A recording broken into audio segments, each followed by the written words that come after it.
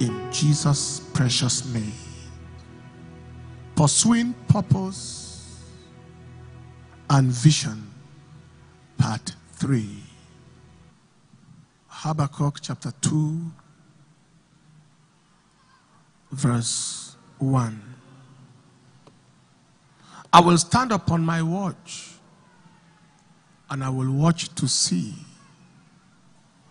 what he will say to me, and what I shall answer when I am reproved. And the Lord answered me and said, write the vision, and make it plain upon tables, that he may run that readeth it. For the vision is yet for an appointed time, but at the end it shall speak and not lie. Though it tarry, wait for it, because it will surely come, it will not tarry. Behold, his soul which is lifted up is not upright in him, but the just shall live by his faith. The Lord bless his word in Jesus' name. Fulfilling purpose, or pursuing purpose and vision. Our objective is to understand what it takes to pursue vision and purpose unto actualization.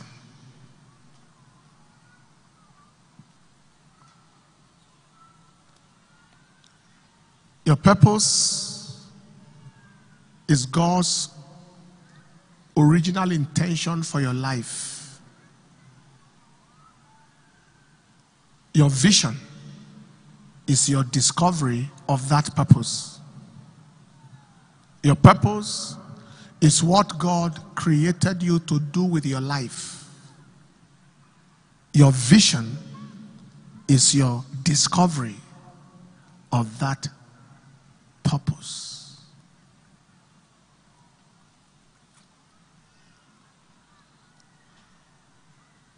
God has an intention for me. That is his purpose. I have seen the intention of God for my life. That is your vision. And your vision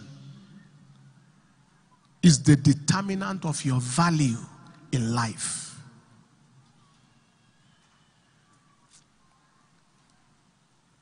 Nobody can recover his true value on earth until they have discovered their purpose in life. Your true value. If for any reason an aircraft is used as a taxi cab, it's because its purpose was not known.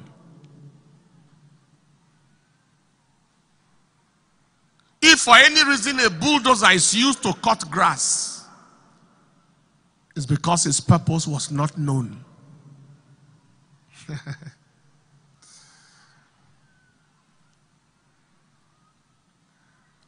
If for any reason an eagle is struggling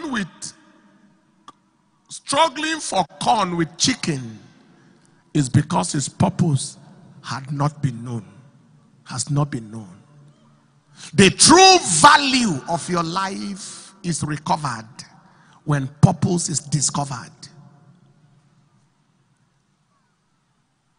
But it is important to note that purpose does not, vision and purpose, they don't fulfill themselves. They have to be pursued. So what is the impact of pursuit? 1, to pursue is to pressurize unto fulfillment. When vision or purpose is pursued, you have put it under pressure for realization. Doesn't matter how pregnant you are. In the day of labor, until you are ready to push, you are not ready to deliver. It doesn't matter how pregnant you are. Vision is a pregnancy. We say somebody conceived a vision. The process of pursuit is the pressure that pushes it out. No midwife will love you enough to smile with you when you are meant to push. If the midwife or the gynecologist or obstetrician is your mother, your father, your relation, he will harass you to push.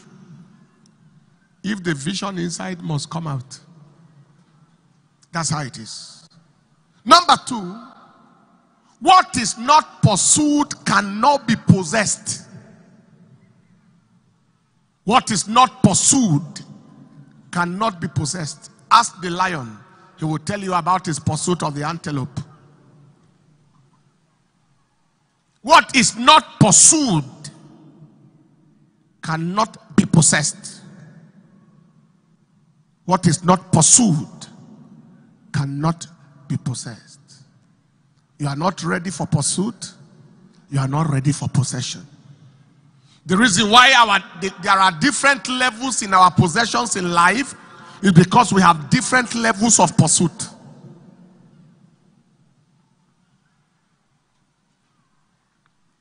Finally, what is not pursued may not be possible. What is not pursued may not be possible. There was a theorem in mathematics that was called the Fermat's theorem. A man, and that theorem was left unsolved for almost 340 something years, until a man by the name of Andrew Wiles decided that if it is an equation, it can be solved. He pursued it maybe close to 20 years and solved it. Possibility exists where people pursue. Anything God said to you will happen, can happen.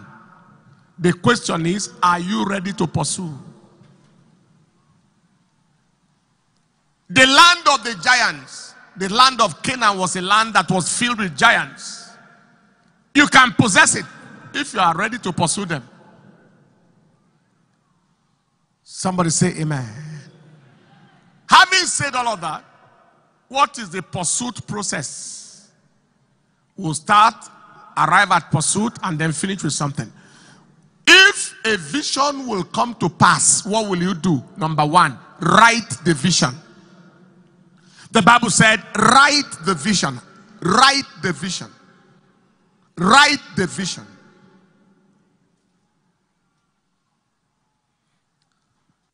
We said three things about this, and I'm going to rush at it because of time. We said, first of all, that it is when vision is documented that it receives vitality. The life of a vision is inside its documentation.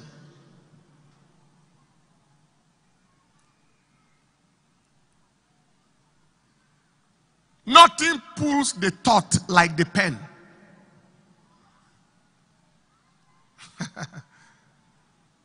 When you put the pen to paper, you pull the thought out. Anybody who writes anything will know about this. Vision receives vitality when it is documented. Anything not written down has no right to come to pass. It is wishful thinking and it may evaporate from the mind. He said, write the vision. Why do you write the vision? Second, vision is only reviewable and pursuable when it is documented. You can review it and pursue it if it is on paper. What is God actually saying to me? How am I to go about this thing? It's only reviewable and pursuable when it is documented. Thirdly, vision can only gain motion with documentation. It gains motion with documentation. It gains motion with documentation. It runs. It's able to run. So write the vision.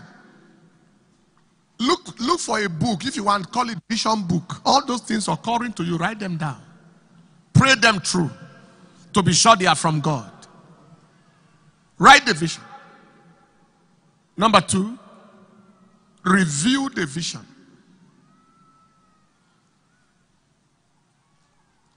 That is, view and review. Look and relook. Check and recheck. Check and cross-check. Review it. He said that he may run that readeth it. That he may run that readeth it. The readeth thing, that is the review. Readething it. I'm so sorry for using a bad English, but it's for the sake of understanding. What does review do? 3 things. First, reviewing the vision causes a deepening of the understanding in the vision. Every time you look at what you have written down and you think about it, you gain more understanding. More understanding of what to do, more understanding of how to go about it. The Bible said in Acts chapter 10 verse 19, as Peter thought on the vision, the Spirit said to him. So reviewing the vision causes a deepening of understanding of the vision. Reviewing the vision brings comprehension, and comprehension brings apprehension. Number 2, reviewing the vision causes a refueling, a refiring of passion. Because you don't only need vision, you need passion. You need fire, you need momentum, you need a drive. It is as you revisit it and revisit it that the drive is generated. You view it and review. You look at it and relook. Then the fire is burning in your heart. There is an urgency that wants you to fulfill it. Many people have vision, but they lack passion. And since they lack passion, the vision has no motion. And because there is no motion, it cannot have a realization. Reviewing causes a refueling. Thirdly, reviewing the vision facilitates action on the vision. When you look at the vision and look again, you see and see again, then suddenly you realize you need to start doing something about the vision. So review the vision. Number 3, what do you do in the pursuit process? Plan the vision. Plan.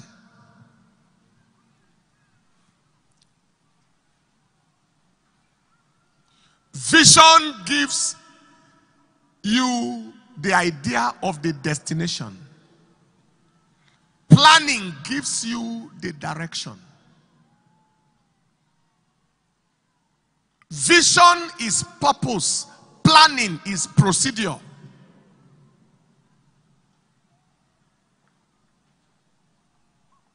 The doctor has the vision of doing a thyroidectomy. He wants to remove the enlarged thyroid, or a prostatectomy, or an appendicectomy,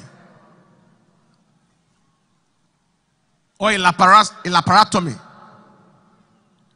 And there are standard procedures. He will look at his surgery manuals, and most doctors will review the manual overnight. Just take a look at, okay, this is how to go through. You cut through here and then like get these arteries and then these veins, and then go through these ligaments and go through here and do through here and then bypass this, and then when you get at this, you go through this way, and then there is that procedure. So you have the plan. I want to remove that inflamed appendix. Now you have a vision. The appendix must be removed. What is the plan? This is how to do. From the preparation to the anesthesia to every single thing to post-operation management. After the surgery is done, this is what to do at the end in order for what you have done not to be broken down by infections. Huh? Not to be broken down, yes. That's how it is. So the vision is the intention. The plan is the procedure. The vision that you have is the destination. That is where I want to go. The plan is the direction. this is what I need to do to get there. So 3 things about the plan. First, planning breaks the vision into achievable bits and parts. It breaks the vision into achievable bits and parts. Secondly, all right, there was a statement I made, and they wanted to show us. Everything in life is achievable if it can be broken down. Everything. The food that you have is only when it is broken down that it is absorbable. The carbohydrate, the akpu that you ate must be broken down. Carbohydrates must be broken down into glucose and fructose and maltose and all of them. And the proteins. You break them down. Planning breaks the vision down into more achievable bits and parts.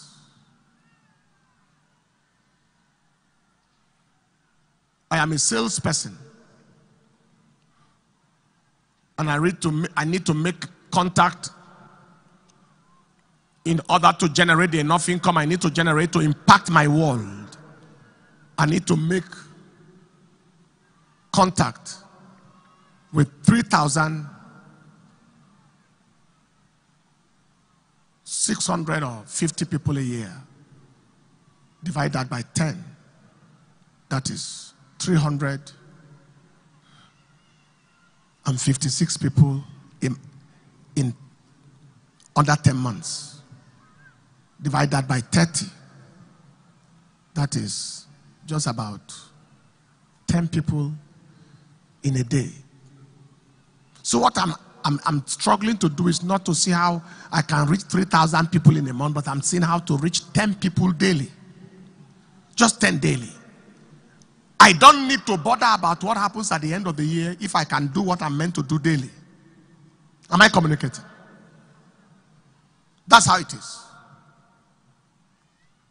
That's how it is. Take care of the seconds will take care of the minutes will take care of the hours will take care of the days, and the days will take care of the weeks, and the weeks will take care of the year, and the years will take care of a lifetime. That's what planning is all about. Secondly, planning identifies the options available for the actualization of the vision. What options do I have? This is what I need to do. This is where I need to go. What options do I have? The Bible says, stand in the ways and ask where is the right way, which particular is the correct one. Thirdly, planning gives room for changes of approach where and when necessary. Okay, I have tried to do this thing this way, it didn't work. Let me see if this other way can work. Planning gives room for changes of approach where and when necessary.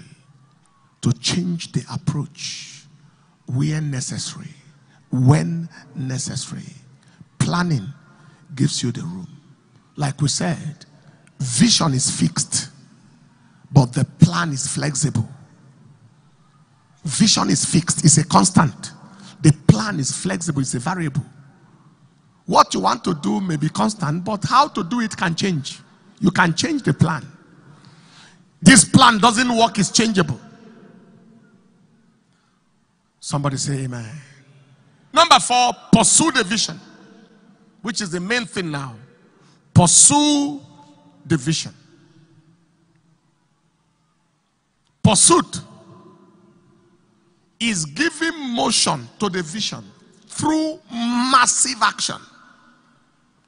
You are giving motion to the vision through massive action. That is, you are not waiting for the vision to fulfill itself. You massively act. Also, I said pursuit is giving motion to the vision through massive action. Secondly, pursuit is covering grounds and meeting goals towards the actualization of the vision. Covering grounds, meeting goals. The vision must be achieved, and these grounds must be covered. These goals must be met. These grounds must be covered. These goals must be met. These grounds must be covered. These goals must be met. That is pursuit. And thirdly, pursuit is operating with the sense of urgency towards the realization of the vision. The sense of urgency. Sense of urgency. Sense of urgency.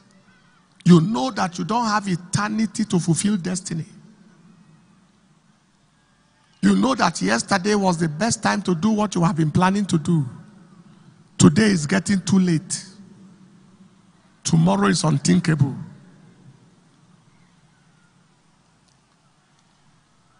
The only time you have that you can be sure of is today. Tomorrow is unthinkable. Not that you will die tomorrow, but events might readjust your plan. Somebody say, God forbid. Pursuit is operating with a sense of urgency. Having said that, we'll go to number 5. Be patient with the vision. Write the vision, make it plain, that he may run that readeth it. And the vision is for an appointed time. So at the end it will speak. But if it tarry, wait for it. Visions speak at the end, not at the beginning. Most times the beginning of most things can be discouraging, can be challenging, let me say. At times it appears like it may not work. So he said, even though it tarry, wait for it. So visions at times may have the tendency to tarry.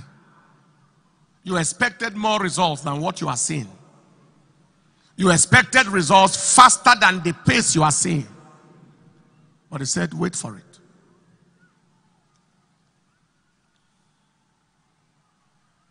What is patience talking about? Let me say 3 things. First, patience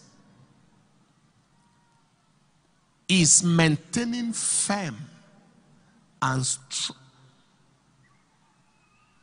is remaining firm and strong in the pursuit of the vision, with no room for discouragement or despair. Patience is remaining firm and strong in the pursuit of the vision, with no room for discouragement or despair. And be not weary in well-doing. Galatians chapter 6 verse 9 and 10. Don't be discouraged in doing, verse 9, in doing the right thing, because in due season you shall see your reward. If you don't faint, if you don't get discouraged, keep at it, keep at it, keep at it. What is patience about? Secondly, I said patience is remaining firm and strong in the pursuit of the vision, with no room for discouragement or despair. Secondly, patience is confronting and resisting every obstacle or opposition to the vision. So patience is not a gentle force. It is confronting and resisting every obstacle or opposition to the vision without tiring or wearing out. Without tiring or wearing out. Job said, all the days of his appointed time, he will wait until change comes. Job chapter 14, verse 14.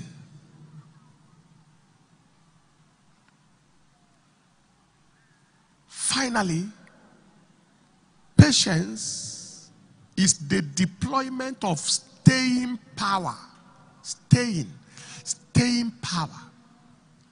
That is, endurance, resilience, persistence, perseverance, staying power, endurance, resilience, persistence, perseverance, tenacity, pertinacity, until fulfillment. You are enduring, you are resilient, you are persistent, you are persevering, you are tenacious. Stick to itiveness. Stick to it. Stick to itive. Stick to itiveness. Just there. According to Hebrews chapter 6 verse 12. That you be not slothful, but followers of them who through faith and patience inherit the promise. Everybody who is battling with discouragement today, I declare it is over. That is patience. And then number 6 is the twin brother of patience. Faith. Exercise faith for the fulfillment of the vision. Faith.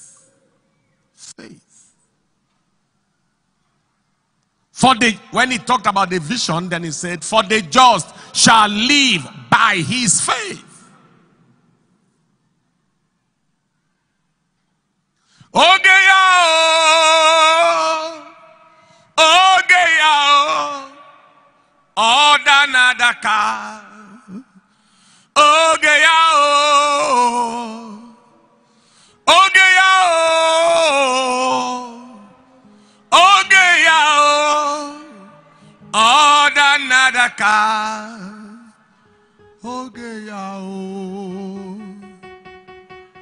It will happen.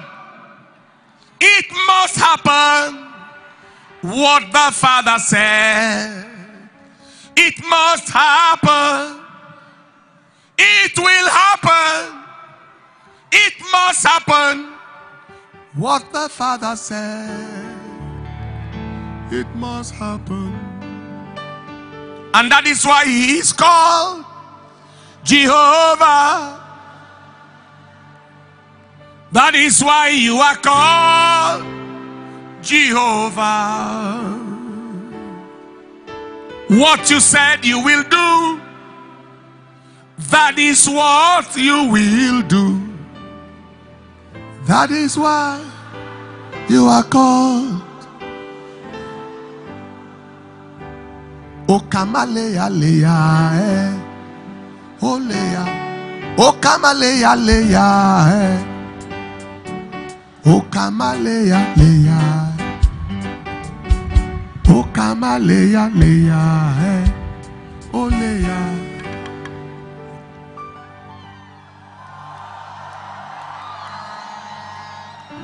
Take your seat in the presence of the Lord. That is a room for faith. Whatever will require God will require faith. Except God is not involved. Because without faith, it is impossible to move God to action. Hebrews chapter 11 verse 6. Anything that requires God to walk requires faith to be alive.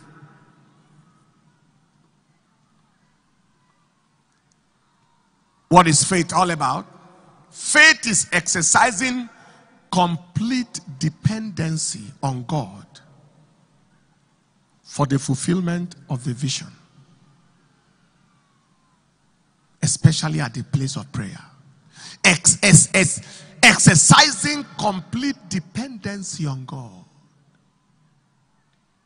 Complete dependence on God. for the fulfillment of the vision, especially at the place of prayer. God, it is not my plan. You are the one who said it is your plan for my life. You will do it.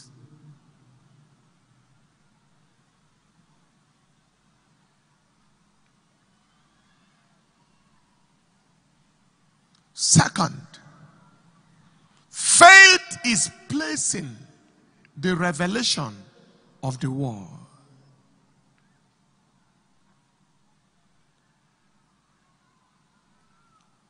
above the contrary conditions of life. The revelations of God's word to you, especially regarding the vision, placing it above the contrary conditions of life. If this is what God said, and this is what God has shown, then it must be higher than whatever the devil is saying. Then it must be superior to whatever the enemy is showing. Placing the revelation of the word above the contrary conditions of life. And finally, are you ready for this? Faith is seeing the invisible, believing the incredible, seeing the invisible, believing for the incredible, that is the unbelievable, and taking steps towards the impossible. You are seeing the invisible. What does that mean? You are seeing what others can't see. You are seeing in the eyes of your mind what physical eyes can't see. The way we saw this place before it was built. Your vision, if the purpose of God for your life is now invisible, you can't see it physically. Nobody can see it, but in your mind you know there's where God wants you to go. So you are seeing the invisible, believing for the incredible, and taking steps towards the impossible. It is the taking of steps that moves God to action. If you can believe it, you can see it and you can believe it, and you can even begin to act as if it is going to be possible, then God says, I will join with you, because that is my realm, where things that are impossible are made possible. Somebody is going somewhere. You have that person say a louder amen. Before I round off this morning, please, I want you to note that every vision is for an appointed time. I said that already. It is the taking of steps that moves God into action. Every vision is for an appointed time. That is, God may say something to you today, or show you something today, or give you an inspiration today, and the time for that thing is tomorrow. He may give you another one, and the time of that thing is 10 years to come. He may give you another one, and the time of that one is 17 years to come. There are visions I saw about 30 years ago that I haven't seen in the physical yet. So when you trust God for the plan, also trust God for the time. Because he makes all things beautiful in his time. In his time. His time. Everything is beautiful. When purpose marries season, they give birth to beauty. Things are ugly when it is not on time. Somebody say God called him into the ministry, and God wanted him to prepare for 5 years or 7 years before stepping into ministry, and he stepped in today. Everything will be ugly. He himself would not like to listen to his own message. You know, a pastor, the wife told the pastor, he said, husband, please, I remain your wife, But can you permit me to be a member of another church? I will attend another church. I'm your wife. I'll be very respectful. But I don't think I belong to this ministry. His wife. If your wife does not believe in you, your own don't finish.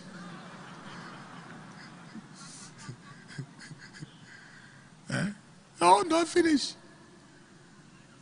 My wife is writing the message I'm preaching now. Not because she is forced to write.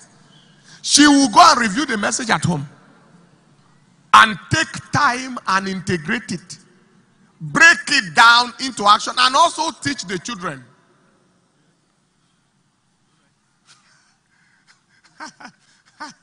Are you following what I'm saying? Say that message of Sunday, these are the things I want us to look at. So it's not, if what I am doing is a waste, no matter how hard I try, she'll be looking. She may jot some notes to pretend, not to please me. And then at the end to throw away the paper. I say, don't mind the man. He's wasting everybody's time, including my time. Praise the Lord. Take your seat. So some people may go ahead of God. They are not prepared for it. So they are a liability, a burden, a concern, a challenge for everybody.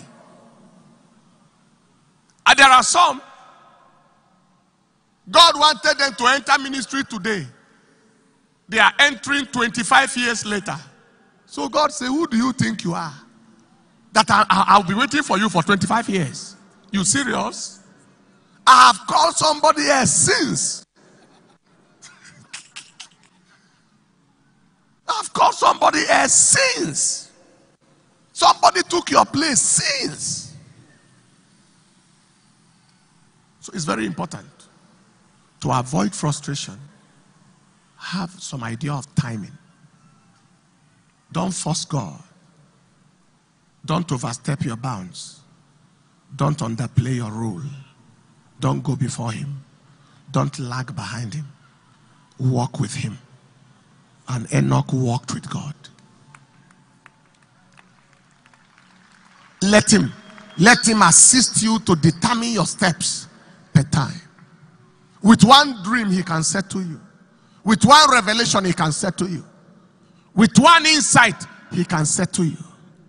I prophesy to somebody here today, you will not waste your time. There are things that require immediate action. For example, giving your life to Christ. Nobody can say, maybe it is 15 years time. That one, there is nothing like that. Getting serious with God, being on fire for God, winning souls, changing lives, serving God. That one, the time is permanently present. I must walk the works of him that sent me while it is day. The night cometh when no man can walk. Being serious with God should have been done since yesterday. I want to clarify that. That time is permanently present. And this is my counsel before we close. It is not enough to possess vision. It is important to pursue vision. According to Habakkuk chapter 2, verse 2 to 3. That is, God said, I will eat roasted chicken today. Then I sit down and open my mouth.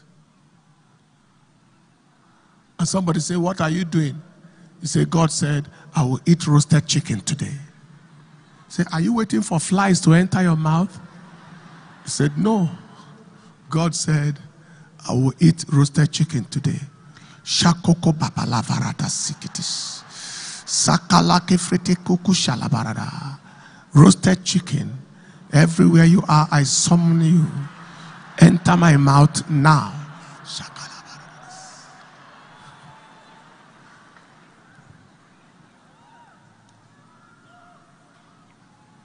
Am I communicating?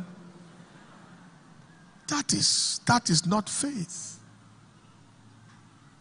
Look for money and go and buy chicken.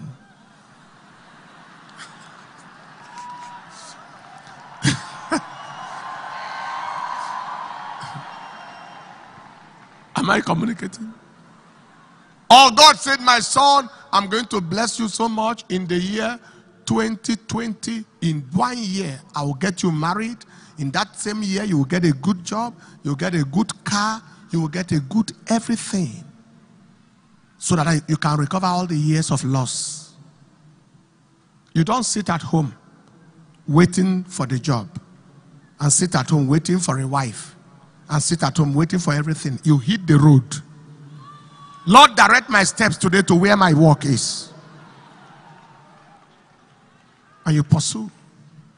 You make the contacts, you make the calls, you do all the things you need to do. Having done all to stand, then you stand. Everything that is necessary that you can do, you do what you can do, and then you leave what you can't do for God.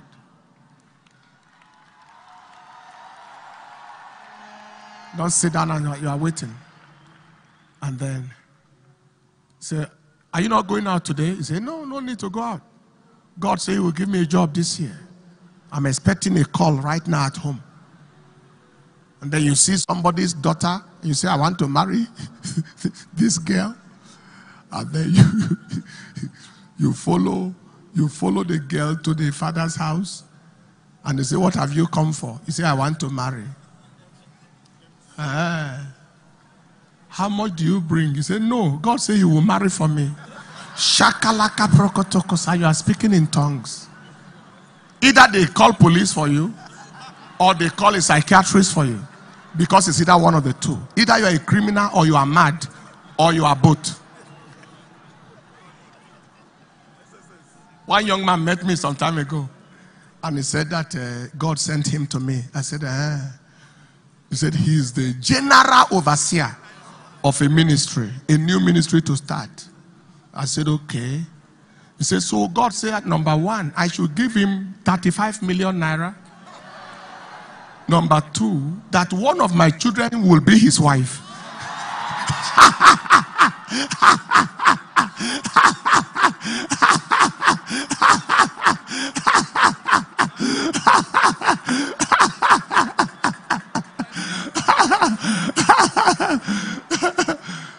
And then I will put a car on top of it.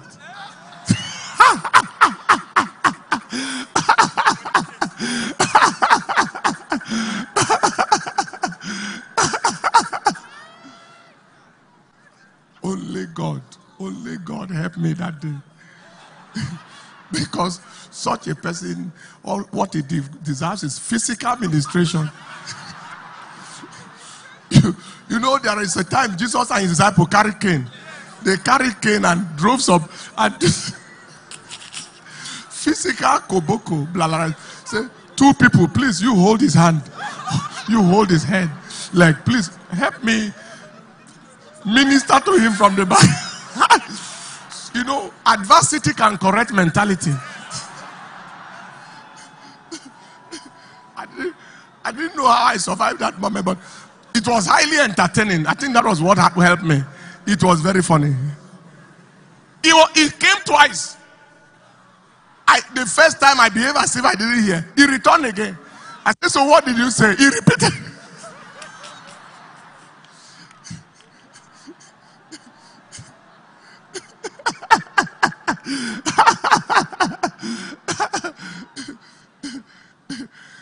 I can tell you, I know the outcome of that person. No future. Ministry, we started with CC. No CC. When God sends you, if he sends you to the brook charity, the provision is waiting at the brook. Any ministry that has no capacity to release the resources for the ministry from the ministry is a waste of time. Any vision that does not have inside it the provision for that vision is a frustration. It may be an ambition, maybe a competition, maybe an imitation.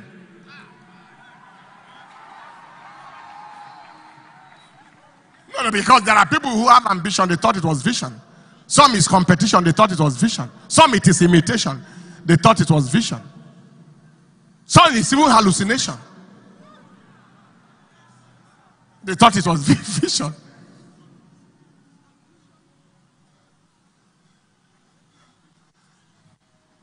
Amen. And the second thing, vision, purpose and vision don't get fulfilled in one day.